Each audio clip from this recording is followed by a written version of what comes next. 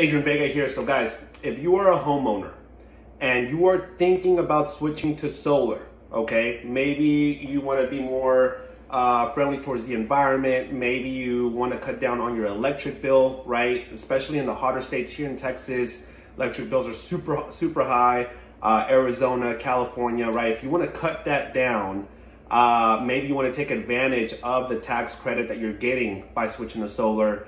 It's not as hard as you may think, all right? Many people think it's complicated or difficult to switch over. It really isn't. So look, if your credit score is 650 and up, you can qualify with zero down, all right? So zero down, you don't have to pay out of pocket for installation or for the panels up front. Obviously, you're gonna finance them, but 650 and up, zero down, you can qualify. So if you are interested in trying to get that set up, let me know.